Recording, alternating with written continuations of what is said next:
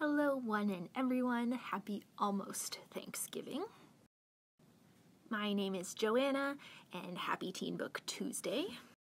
This week I have for you Scythe. Let me get the whole thing in the frame. Scythe by Neal Shusterman. And apart from having a completely awesome cover image, this book is really good, and if you're at all a fan of the Hunger Games, you should check this out. So Scythe is set in the future, and it's a Earth future in which all sorts of disease and old age and natural causes of death have been eliminated. So basically everyone lives forever. And in addition to living forever, people can also have this medical procedure done where they rewind their age so they can become younger than they are. So there's no disease, there's no death, everyone's pretty rich, there are basically no problems.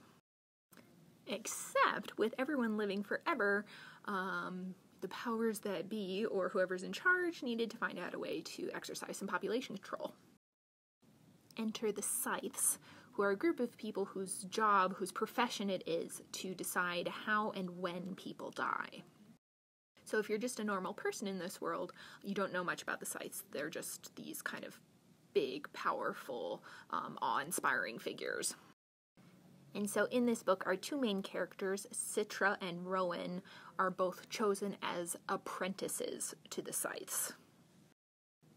And neither of them really want the job, but they don't really have a choice. They have to learn how to kill people, when to kill people, how to choose people that need to be killed. They don't love it, but they have to do it.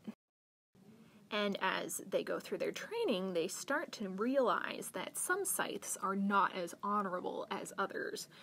And there's a lot of corruption within the Scythe organization. So can Scythe and Rowan fight the corruption, or will they become corrupted themselves? So Scythe is actually the first book in a duology, so two books together. The second one is called Thunderhead and is coming out in January. So there's danger, there's death, there's adventure, two different love stories. Check it out. This book's really good.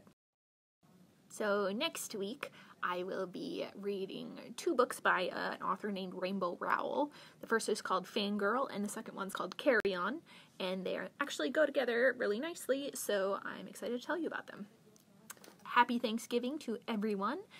If you're traveling, drive safe, and have a good weekend.